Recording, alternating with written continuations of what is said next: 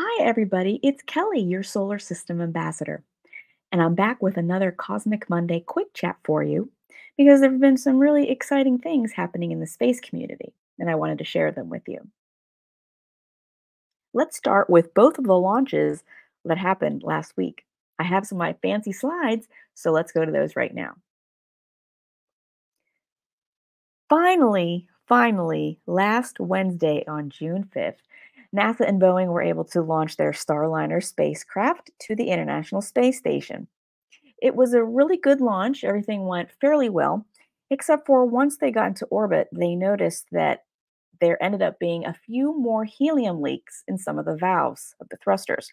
If you remember, just a few short weeks ago, they had a helium leak which delayed one of the launches, but unfortunately, a few more leaks have popped up. So currently, NASA is working on that issue while it's docked at the International Space Station. But don't worry, astronauts Sonny Williams and Butch Wilmore were not in any danger at any time during the launch. And once they got to the space station, there was a short welcome ceremony from the Expedition 71 crew. And so Sonny and Butch have now settled in for their extended stay on the International Space Station. They will be returning to Earth on June 18th, and I'm sure that's going to be a very exciting landing. Speaking of launches and landings, the very next day, SpaceX launched a fourth test mission for their Starship spacecraft, along with their Super Heavy booster. And it was finally a successful launch and landing. It was very exciting, especially the last few minutes, but we'll get to that in a minute. And this particular test flight, which was number four, there was not a plan for it to land back on ground, so they did a splashdown in the ocean off the coast of Mexico. But as I said, the last few minutes were nail biters, but all the other test objectives of the launch ended up going quite well with launch and the booster separation and the booster returning and doing a controlled burn and landing in the ocean. So the Starship coasted for about 30 to 40 minutes in space, and then they decided to turn it around and have it come into the Earth's atmosphere for also a controlled splashdown in the ocean. However, if you see the red arrow here I have in the photo, this particular section on one of the flaps, now there are several flaps on the vehicle that help steer control the way it flies. Well, when you're coming back into the Earth's atmosphere, a lot of plasma builds up around any spacecraft. That's usually how they is sort of a braking mechanism when you're coming back into Earth's atmosphere to slow the spacecraft down. And this is just an incredible time that SpaceX can put cameras on the outside of the vehicle so we can actually watch that plasma buildup. It gets incredibly hot. And on one of the flaps, well, it caught fire. And if anybody who was watching the footage live, it was an absolute nail biter. I was watching it with my friend Kenny, and we were just beside ourselves with how much it just looked like a sci fi film. It just looked absolutely incredible as this flap caught fire.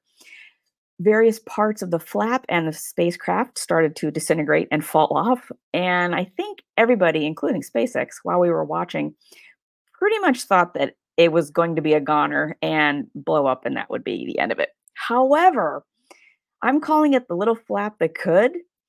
It held on for dear life. Most of the flap you can see in this photo was destroyed, gone. But it managed to help control the spacecraft for a controlled landing in the ocean. So SpaceX is considering this a complete success. Unfortunately, again, they had already previously decided that they weren't going to recover the vehicle. But it was just an amazing thing to witness firsthand, that the way they built it, it still held together, but just barely. And I have some of that footage for you that I'll show you in just a minute or two because it really is very exciting. that it worked. So SpaceX is already planning their next launch, which is going to be very, very soon. And I believe they said they're even going to try to catch the super heavy booster when it comes back. Instead of a splashdown in the ocean, they're going to try to bring it back to land. So fingers crossed if that actually happens. But again, this was a successful fourth test flight for Starship and their super heavy booster. Well, that's all I have for you right now for this Cosmic Monday quick chat. Thanks for watching. And if you have any questions about what's going on in the space community, please feel free to reach out to me. And I'll see you on my next video. Take care. We're hitting the thicker part of the atmosphere now. The speed's going to start dropping precipitously. We're going to start getting to transonic pretty soon. And then after that, we'll get into subsonic, where we're moving less than the speed of sound. But wow, what a light show so far.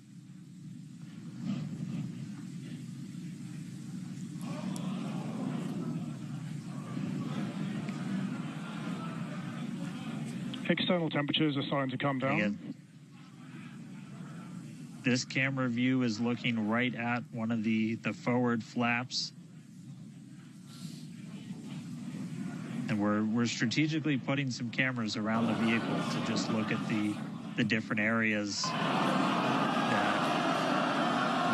Looks like we got the flap starting to come apart a little.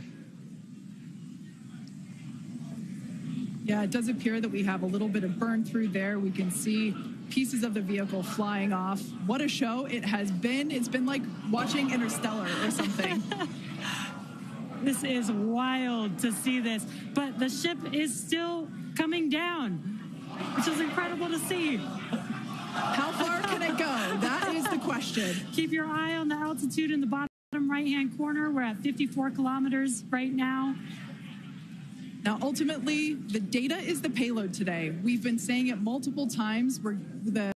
Our teams are sitting, reviewing this data live, learning where the hot spots are. As you can see, there's an obvious hot spot there with the flap, and learning how we can improve this design. The goal was to get as far through this high heat re-entry as possible. Ideally, we'd love to make it all the way down and perform that landing burn and flip maneuver, but we may not get that far today. We will see. Again, this is a test, and we are gathering as much data as possible, visual data as well, which we can see here. We are getting a lot of debris covering the camera on your screen, but we can still see some of those sparks and flames from that high heat as ship is making its way back down to Earth. Ship now at 50 kilometers and closing. The good news is we still got, looks like that camera lens just cracked. It's safe to say ship's getting a little beat up, but that's to be expected on a test flight. We are still learning how to improve the ship for total survival and recovery of the high heat reentry. Over the ocean, all this data is incredibly important. Even if, it breaks up right now. Okay, we can see that flap actuating through the glass. Starship is passing through 10 kilometers altitude.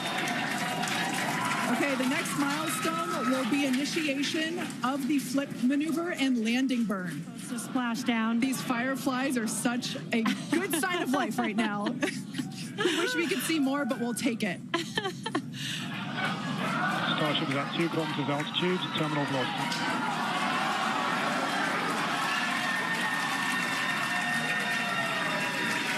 Landing burn startup for Starship. All right, good news there.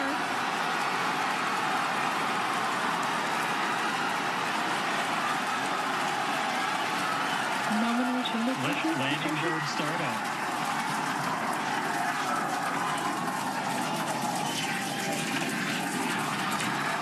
Starship is in landing burn. Landing burn shutdown. The landing burn shutdown was commanded.